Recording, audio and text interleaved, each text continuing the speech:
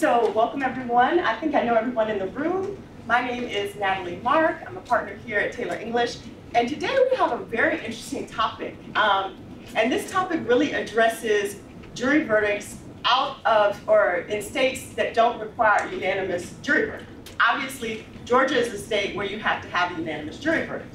But there are several states that do not require a unanimous jury verdict. And if you practice in other jurisdictions, then this topic is for you. If you represent clients who litigate in other jurisdictions, then this topic is for you. If you solely practice in federal court, then this topic may not be for you, but it still should be interesting nevertheless. As you guys already know, I am a Georgia litigator. I've litigated in Georgia for a while, but Henry and I had the opportunity to work on a case in Ohio. And we did a 6-week trial in Ohio, and we represented about 33 plaintiffs, and they were tenant and common owners. And what these plaintiffs did was they invested in this very complex 1031 exchange, which is basically something that you do for tax benefits. If you sell real estate and you get significant profit from that real estate, and you don't necessarily want to pay taxes on that real estate, then you would invest in what's called a 1031 exchange in hopes of not having, getting tax advantages for doing that. Our clients were primarily retirees who were looking for additional income in their later years so that they wouldn't have to work and they would have this dormant income that would just keep coming in. They invested with a company, and they thought that the investment was a good investment because for years they actually got paid on their investment, which is what everybody wants in an investment. However, they soon learned that they were never supposed to invest in this particular company because the mortgage company told the company that was trying to invest with the TIC owners, no, you don't want a bunch of TIC owners. We only want one person on the mortgage. We don't want to have to chase down 30+ people to collect on the mortgage. So the mortgage company actually told them that they couldn't invest, and they did what was called a wraparound mortgage to hide the fact that they had sold this property to the TIC owners, and they were able to do this for years.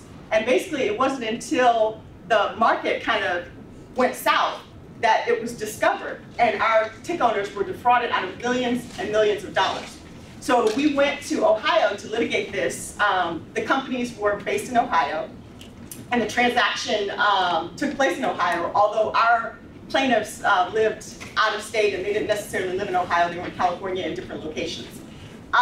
And we presented evidence. It was a trial. The trial took 6 weeks total, but 4 weeks was just presenting evidence because we had so many people to put on the witness stand. We had to get the basic evidence so that the jury could hear everybody's case and determine, whether or not we would win.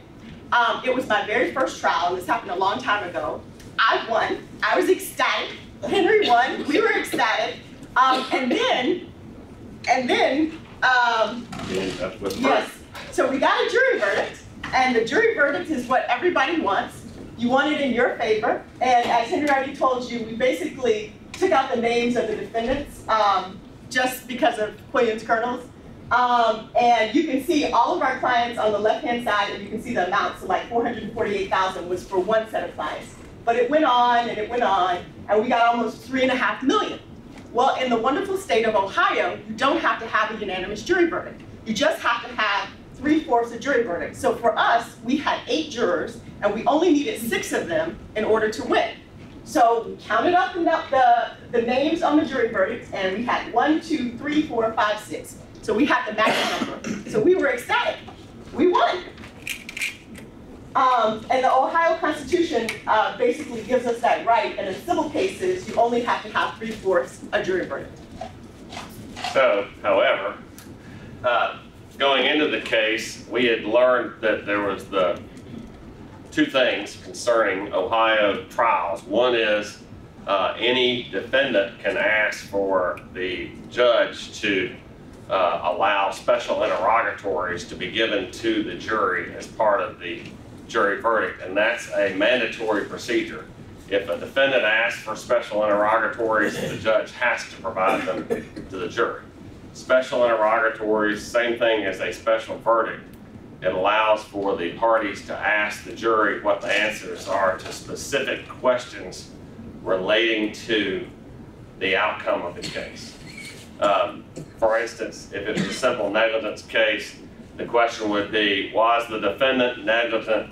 Did the defendant act below the standard of care? The next question might be, was the defendant's actions the cause of the plaintiff's injury? And then if the answer is to that, then yes. If the answer is yes, how much are the damages the plaintiff suffered? That would be a simple 3 special interrogatory verdict. We were also aware that there was a case that put some limitations on whether or not everybody had to vote the exact same way all the way down the line in some cases in Ohio. However, as I'll read the facts of this case, you'll find out that it only applied to cases of comparative negligence. In our case, was a case of civil conspiracy and fraud to defraud, and it had nothing to do with comparative negligence. And the reason why I'm going to read the facts of this case is they're short, but they also are the one. This case is sort of the seminal case that throughout the nation, a lot of the courts turn to the rationale set forth in this particular Ohio case to discuss what we're discussing today, which is also known as the same juror rule. So this is an Ohio Supreme Court case from 1991 named O'Connell. And in O'Connell, the plaintiff suffered broken bones and facial lacerations when her car collided with a flatbed car that had been left in the middle of a public highway at night. The plaintiff had consumed 2 beers and never saw the black flatbed car that was blocking the highway, as was evidenced by the absence of skid marks. In rendering the verdict in Ohio, where there were 8 jurors, 6 of the 8 jurors voted for that the defendant was negligent and that the negligence proximately caused the plaintiff's injury. So that gave rise to the basis for the plaintiff to have a verdict against the defendant. However, 7 jurors found that the plaintiff was negligent and that her negligence proximately caused the injury. This is a comparative negligence state. In apportioning the fault, 6 jurors found that the plaintiff was 70% negligent and the defendant was 30% negligent.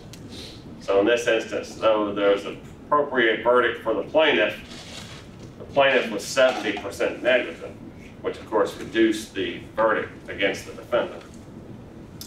However, 2 of the 6 jurors had previously voted that the defendant was not negligent at all, and 1 of those 2 jurors previously found that the plaintiff was not negligent at all.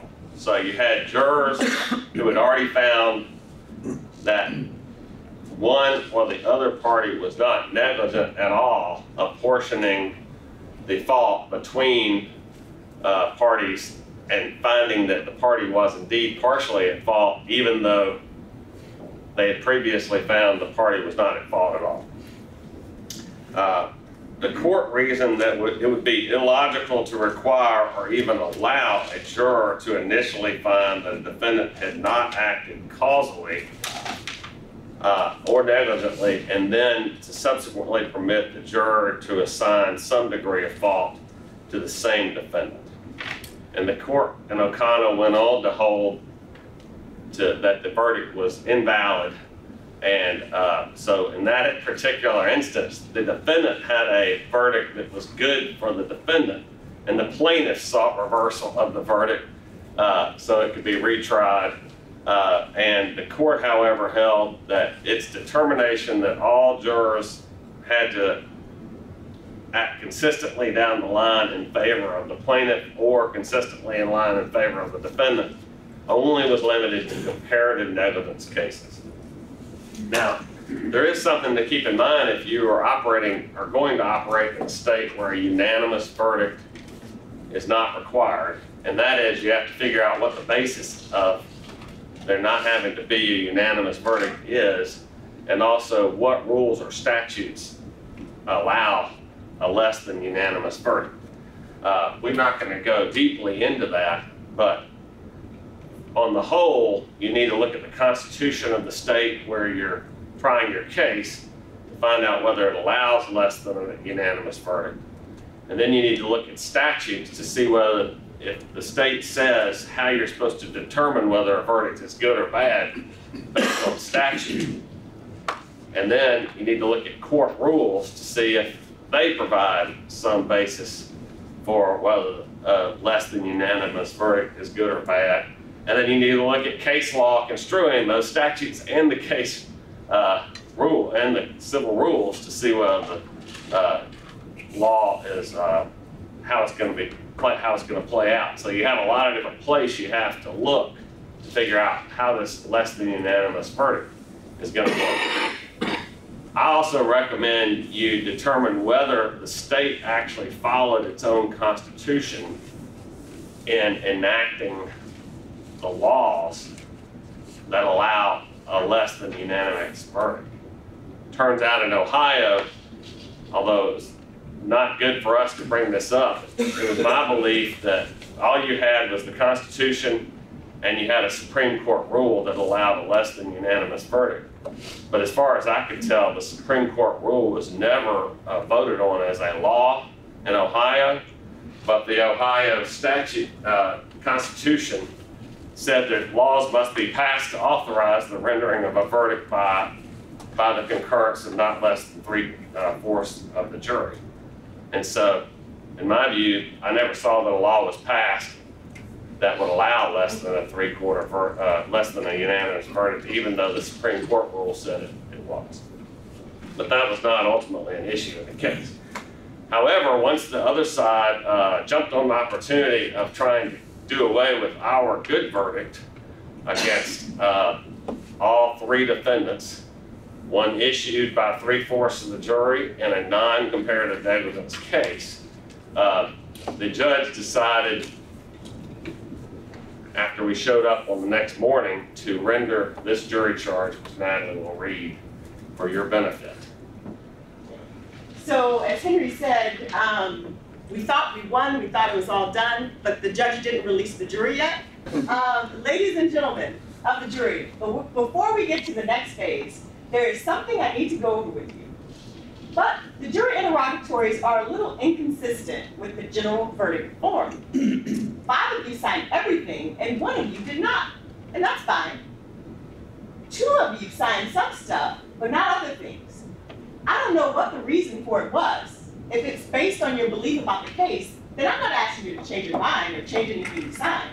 What is preferable is that the general verdict form and the interrogatories are reconciled. In other words, the same 6 people signed all the way through.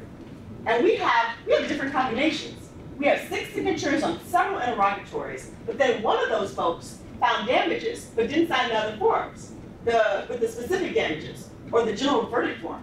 Someone signed the general verdict form as to 2 defendants that the individual didn't find had any responsibility in the interrogatories. So what I would like you to do is go back and talk about this for a little bit more. So what we've got are certified copies, and I'm going to send these back with you along with the exhibits and the jury instructions. If this is, in fact, everything you wanted to do that you did, I just need you to come out and tell me that. If, in fact, you didn't think you needed to sign something, but that's the way you feel, then I need you to add your original signature to it. At this point, I guess, you could also take your original signature off of it. But they do need to be reconciled. So what I would like you to do is go back, talk about this some more, and when you either reach the conclusion that this is exactly what you want to do, or that you have changed it, then we will bring you back out here. But they do need to be reconciled, and preferably, if you're going to find one way or the other for either side or against any party, it preferably would have the same 6 signatures. If that's not possible in this case, then that's not possible, and that's just the way it goes. But if it is possible, that's kind of what we need. So in this instance, a signature indicated a positive response to the interrogatory. And we had, as the slides now show, we had 6 jurors' positive responses on every special interrogatory. Natalie, if you wanted to review that. Sure. So if you look at here, you can see the number of jury interrogatories. We actually had 1 through 21 jury interrogatories. The first one was, we the jury do find that Mr. X participated in a civil conspiracy to defraud defraud the plaintiffs. We got 6 jurors who signed it, and these are the numbers of the jurors who signed it. Then we asked for the second interrogatory. We find that Mr. Y participated in the civil conspiracy also. We have 6, and then these are the 6 who signed it, which is the same 6 as the first one. Then we get down to the third one, and we say, we the jury do find that the company participated in the civil conspiracy to defraud. And then we have 7, so we gain a juror. Then on number 4, we say, we the jury do find that plaintiffs suffered damages that were proximately caused by a civil conspiracy to defraud plaintiffs. So we have 6, but if you notice, we don't necessarily have the same 6 that were here. We have 1, 3, 4, 6, 7, and 8, but number 5 is not here. Then on 5 through 21, these were for each plaintiff, as you guys saw in the jury verdict form.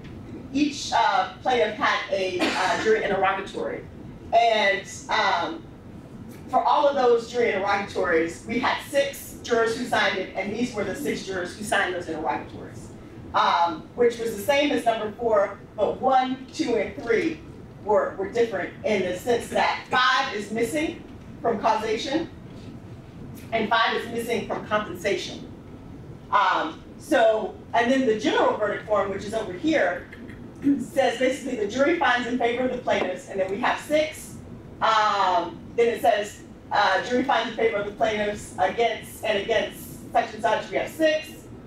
So this is just one jury verdict form, but I just kept on putting it in here so you can see that we always had 6, but number 5 is missing from this. So the thing is, the judge had given the jury instructions as was requested, and nobody objected to this instruction. That, before the jury went out, they said we need 6 signatures on every interrogatory to receive a response one way or the other. And it was only after an argument concerning this, what we call the same juror rule arising out of the O'Connell case, that the judge gave the jury instruction that Natalie read to you, in which he basically said you can go back and redo everything you've already done now that you've entered a verdict against the defendants in favor of the plaintiffs. Obviously, you heard the jury instruction. He basically said you can take your signature off. That was for people that had already decided yes, or you could add your signature on if you didn't decide yes in the first instance. And then there was one juror who never voted on anything. I think that was juror number 2 or something. Yes, and I just want to note that's a juror who I told Henry to strike, and he did not. But I'm just saying. Yeah, avoid pizza delivery, man. So we ended up with a situation where 6 months later, after there were motions, the judge entered a written order granting a mistrial in the case. And so that was, and then initially it was and that was only as to 2 of the defendants. The third defendant, the verdict stood, the company. Now it happened to be the 2 individuals were the only 2 people that worked for the company, and how the company could conspire to defraud our clients without either of its people conspiring, it's beyond me. But that resulted in, thereafter, an appeal.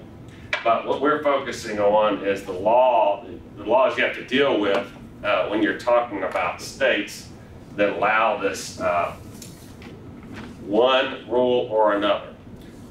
There's the same juror rule, which essentially requires a straight down the line positive answer on every element of a claim in order for the verdict to be supported by the interrogatories.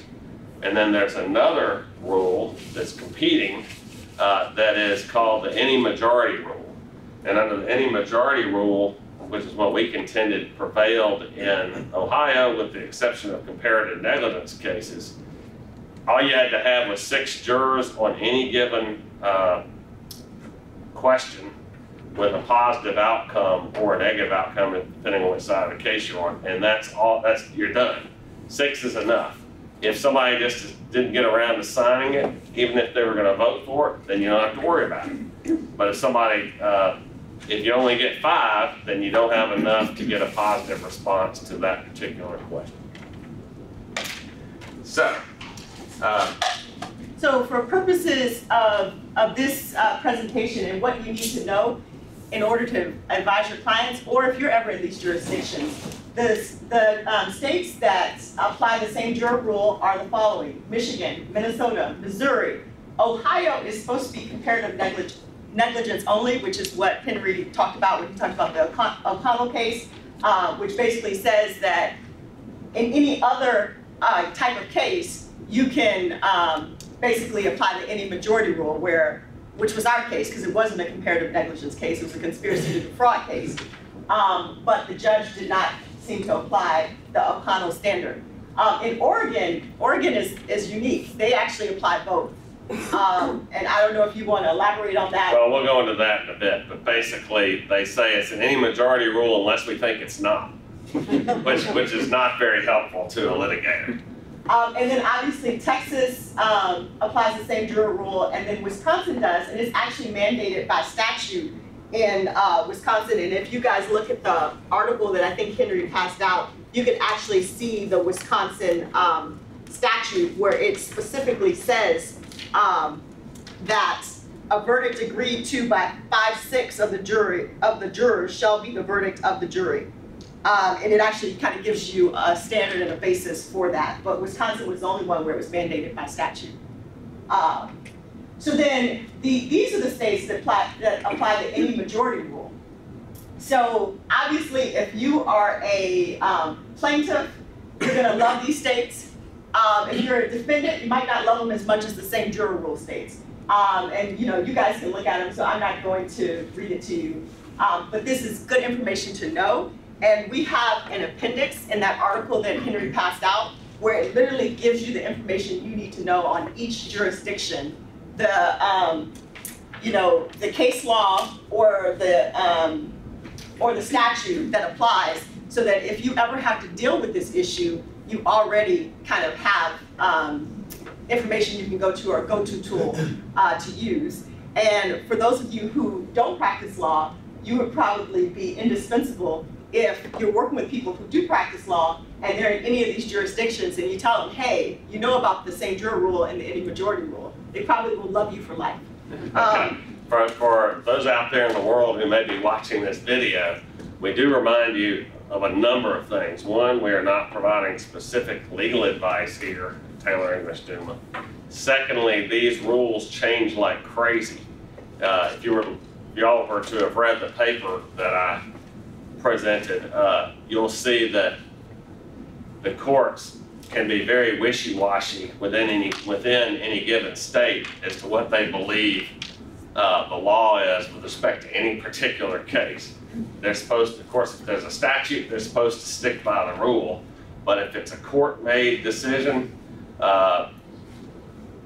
throughout decades, if you start, there may be a clear announcement that it's this rule, and then you read on down 20 years later and they say, basically we were mistaken, it should be different from that. Or we need to have this exception because we can't quite correlate in our minds, and this is what I'm about to go into, how the jury could have come out with this particular verdict. So therefore we're going to strike the verdict even though 6 people have entered the verdict that were properly seated jurors. So what's the rationale by which a court comes up with something other than the any majority rule, and what are the rationales for sticking with the any majority rule? And I sort of laid this out as pure rationality versus pure practicality. Now let's throw it out there. Is a verdict more likely to stick under the any majority rule if you have special interrogatories issued, or under the same juror rule if you have special interrogatories issued? Any majority. Okay, I've heard any majority. Anybody disagree? Now, why is that? Because if you have the jurors answering a whole bunch of questions, there's the possibility that some juror is not going to sign on a piece of paper they were supposed to. Remember, we had 32 verdict forms. So they had paper flying all over that jury room. And the ones that were specific to the individual plaintiffs, they got all those just fine. It was one of the interim ones that there was, according to the judge, sort of a missing signature. Yes? Can I ask a quick question? And I know every state is probably different, but was there a reason why you had both special interrogatories and a general jury verdict form? In my experience, that's an either or. If a party wants special interrogatories, you go with special interrogatories from which the judge can determine what the result is, because it almost seemed like having both is what creates this opportunity for confusion. Yes, and I don't know if Ohio required that. Yeah, Ohio specifically requires a general verdict, and then the verdict has to be supported in comparative negligence cases by the special interrogatories. Or if you had a verdict that was signed by 6 jurors and only 5 had answered the special interrogatories to support the verdict, then that would obviously be a disconnect, because you wouldn't have 6 jurors answering the appropriate questions positively. Yes, but we didn't want the jury interrogatories. The defendants pushed for it, and the court made us use the jury interrogatory. Yeah, and in Ohio, you actually have the right. There's a statute that says if somebody asks for them, you get them. Whereas in a lot of states, it would be discretionary. Right. Did you guys look at the issue, though, of whether, like, in my experience, if one side wants the special interrogatories, the judge will say, okay, you can have special interrogatories, but you don't have both that and a general verdict form. Yeah, like I said, in Ohio, allows that. Wow. Yeah, in Ohio, it's both. You have to have a verdict, a general verdict, and and they have the right to have special interrogatories.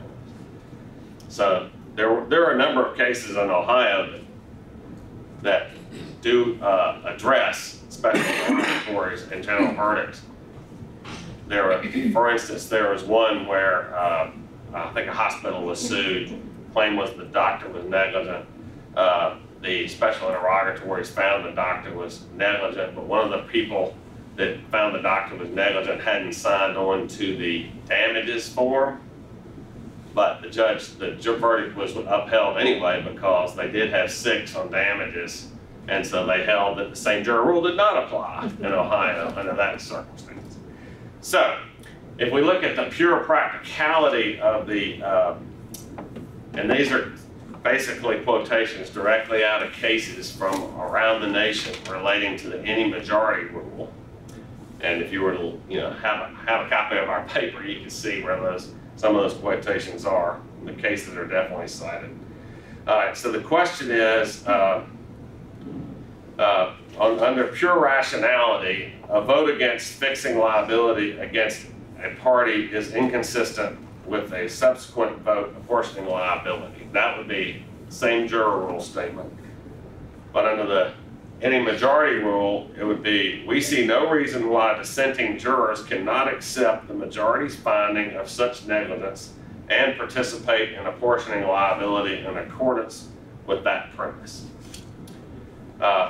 The courts go on to say, for the any majority, to hold otherwise would be to prohibit jurors who dissent on the question of a party's liability from participation in the important remaining issue of allocating responsibility among the parties, a result that would deny all parties the right to a jury of 12 persons deliberating on all issues. So this is another different state that has 12 jurors. But the premise of the court is, hey, if you tell the jurors that if you ever vote on one issue against the party, you can't do anything else in that jury room again, which would eliminate the participation of the full jury on all the remaining topics. And that is a concern of the any majority rule states. They go on to say a contrary rule would result in the same in time-consuming writs, mistrials, frustrating delays, and confusion for the trial judge and jury, all adding heavy burdens to the courts. I can attest that I believe that's true. Okay. So Then you look at the rationale on the same juror rule side, and it says the question in all these situations is whether the jurors are capable of engaging in such deliberations consciously, fairly, and openly. But in any majority rule state, they would say, although it may be difficult for jurors who did not find a party at fault to then conscientiously and fairly apportion a percentage of fault, we see this mental task as no greater than or different from that expected of jurors in many other settings. We presume that each juror will be conscientious and fair in deliberating on apportionment of fault, whether or not he or she agreed with the prior verdict or liability or not. So in this instance, you're getting there would be one juror that's already voted that I don't think this person is liable, giving deference to the other jurors who have determined that the person is liable, and then determining what amount of fault should be attributed to the party that's liable and what amount of fault should be attributed to the plaintiff, as between the plaintiff and the defendant. It's a giving credence to the other jurors' determinations. The courts go on to say all jurors who partake in the disposition of a case under the same juror rule, the casting of a dissenting vote or any question reduces the dissenter's influence to a state of practical impotence and creates a mandate for continued unanimity among the other jurors on the remaining questions if the verdict is to survive.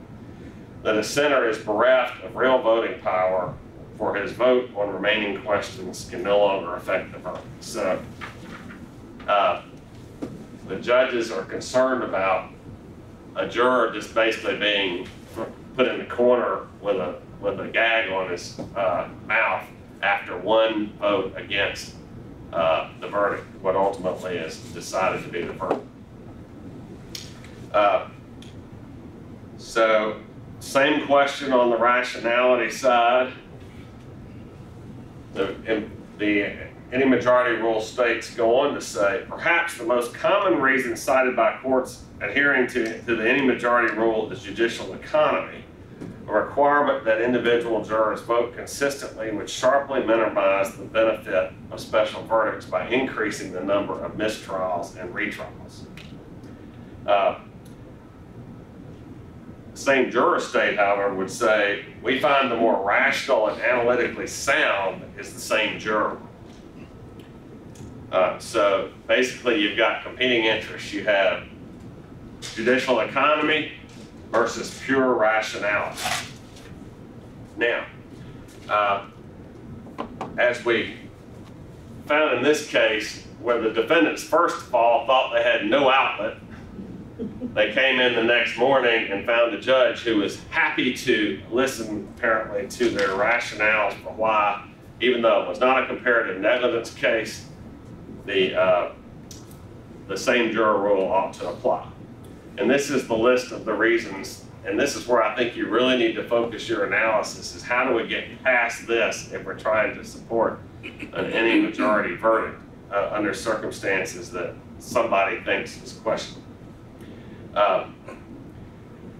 So in O'Connell, they list out all these reasons why they have to go with the same juror rule in comparative negligence cases, where you've got this situation where you've got jurors who have not voted for negligence of a party finding there's negligence by apportioning the fault. So we got, it is illogical to require even allow a juror initially to find a defendant has not acted causally negligently, and then subsequently permit the juror to assign some degree of fault to the same defendant.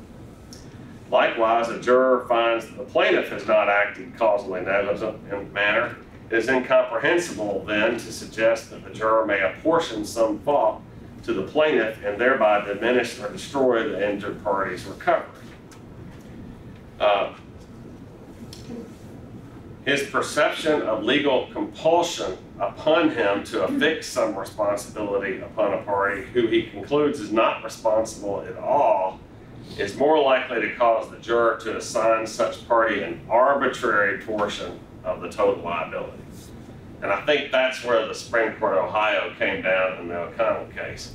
Once you get a juror to the point where it appears they're doing something completely arbitrarily, then their arbitrary act should not support the final verdict in the case. So, however, in my view, in a case where you have a required unanimous verdict, let's say you have a juror who says, I don't want to give the plaintiff anything, and the other side, all the other jurors are saying, we want to give $1 million. And then ultimately, after much wrangling, a unanimous verdict is entered for $200,000. Isn't that juror who says the defendant isn't liable at all effectively making an arbitrary decision that I'll go with $200,000 even though I won't go with $1 million, just because I want to get out of here, basically. I want to conclude the case, and so therefore a good verdict is entered. It's going to be, there's circumstances in unanimous verdict cases where there's going to be an arbitrary outcome, likely by some juror anyway, unless the case is just so overwhelming in favor of one party that everybody agrees on everything to the full extent. So the Ohio court went on to say it is pure speculation and conjecture that the number of mistrials and hung juries would increase to a point where the same juror rule would substantially retard an already congested system. To me, in that instance, they're literally just putting their blinders on to what practically can happen when you've got 8 people in a room that aren't legally trained trying to come up with answers. For the Supreme Court just to conclude there's no statistics on this, that would seem to be not a good reason for applying the same juror rule, because since they're just coming up with the same juror rule, how in the world would they have statistics in Ohio, at least, over whether it would work or not? And then it goes on to say, we view the assertion that it may produce such a phenomenon is to do nothing more than substituting efficiency over substantive justice. So, in that instance, they found the same juror rule applied.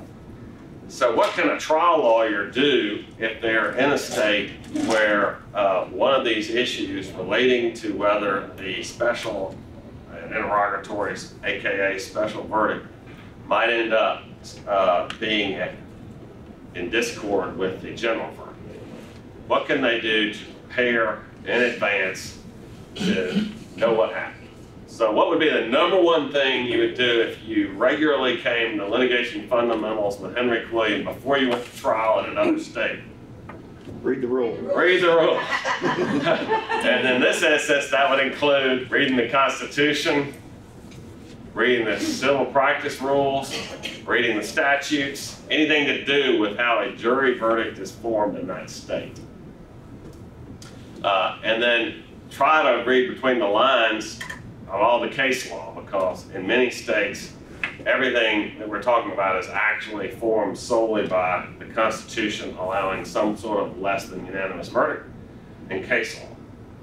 So if you got to the trial and a verdict comes out that's just not everybody voting for you all the way down the line, what can you do if you are getting the verdict back and it's 2 o'clock on Friday afternoon?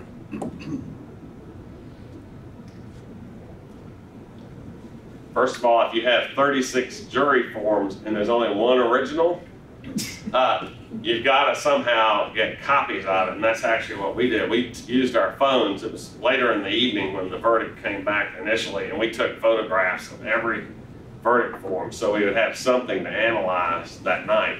And frankly, it wasn't until we got out of the room that we realized that, I think it was juror number 5 hadn't signed some of the verdict forms.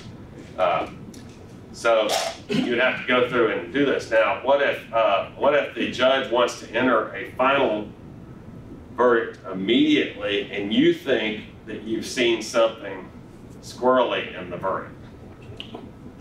You object, then you ask the court to give you time. I've had this happen before in cases with lengthy special interrogatories. Ask the court to take a break and call recess to give the parties time to make sure that the forms were filled out correctly, not suggesting there's anything wrong, but, you know, Judge, I need a minute to look at this and make sure everything is copacetic before the jurors go away. That's right. One of the hardest things for a trial lawyer to do is to try to put the brakes on the fast-moving conclusion of the trial, because, and there's in fact discussed in my paper, situation where the lawyer just couldn't quite articulate what it was that he knew was wrong, and then the question came up, did you waive any objection to the verdict by not immediately raising it? Well, you know, these things come hard and fast, and the judge is likely to want to, especially in state court where they're elected, to tell the jury, thank you so much for your service, please vote for me next time, bye. You'll have a great weekend. And you gotta somehow put the brakes on that type of circumstance. Now, you can also go in prepared. If you know you're gonna have special verdicts, especially if it's for a lot of different parties, you can go in with a spreadsheet already prepared where you can go in and put check boxes down the line and just see whether there's any inconsistency by being able to do a quick run through, looking at a matrix, trying to figure out what could happen.